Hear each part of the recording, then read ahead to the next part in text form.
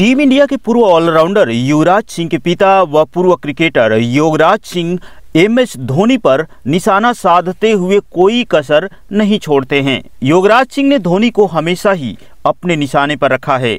अब एक बार फिर से उन्होंने कहा है कि सौरव गांगुली ने जितना युवा खिलाड़ियों को सपोर्ट किया है, शायद धोनी ने अपने वक्त में युवा खिलाड़ियों को उतना समर्थन नहीं किया। यही नहीं, उन्होंने ये भी कहा कि टीम का कप्तान तो युवराज सिंह बनने वाले थे, लेकिन धोनी किस्मत से कप्तान बने।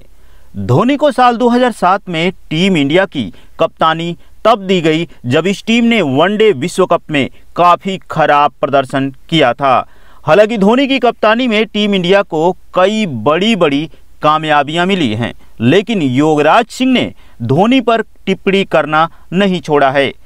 उन्होंने एक इंटरव्यू के दौरान बातचीत में कहा है कि मैंने एक वीडियो देखा जिसमें युवराज सिंह, गौतम गंभीर व वीरेंद्र सहवाग थे।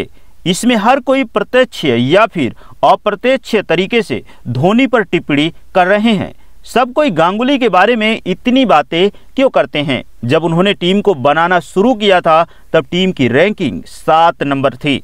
उन्होंने युवा खिलाड़ियों जैसे कि युवराज सिंह, मोहम्मद कैफ, जहीर खान, हरभजन सिंह और वीरेंद्र सहवाग और गौतम गंभीर के साथ एक नई टीम बनाई थी।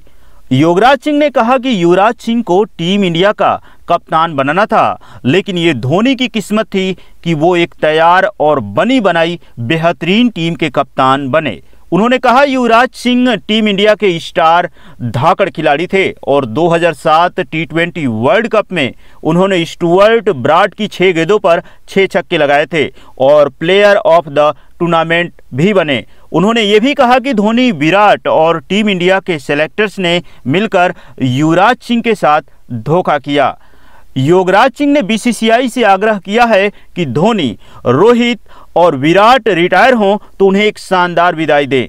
मैं बोर्ड से कहना चाहूँगा कि इन खिलाड़ियों ने भारतीय टीम के लिए जो योगदान दिया है उसे देखते हुए इनके लिए बेहतरीन विदाई तो बनती है। बेशक युवराज के साथ अन्याय हुआ।